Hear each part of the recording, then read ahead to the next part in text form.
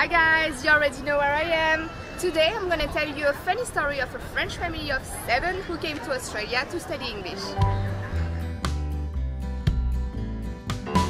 Tie my blue bandana, hello Indiana. Never felt so much like freedom with your open sky. Hiking down your back roads while the nighttime wind blows. Stir on up a fire and sing my last lullaby. We have our niece, Lola, and our 4 children, Louis, Felix, Anatole and Leonie.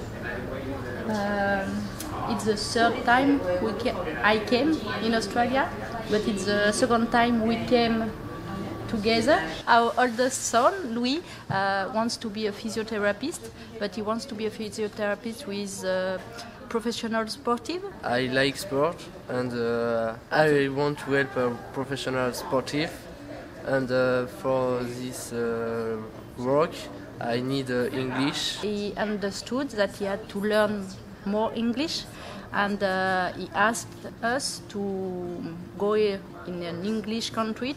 And we decided to go to Australia. Me, it's important for me to learn English because in my job in France, I work with another country. We write on internet how to study in Australia, and we find Go Study. Then we send a mail to Elvire.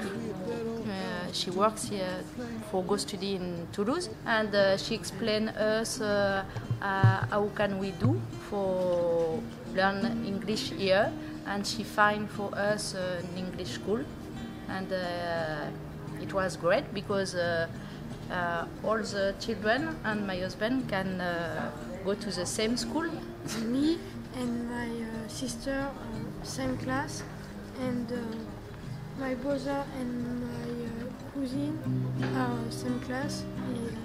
My brother is alone. He's alone. So now the family is gonna enjoy Sydney, and we hope you're gonna be the next one. Bye!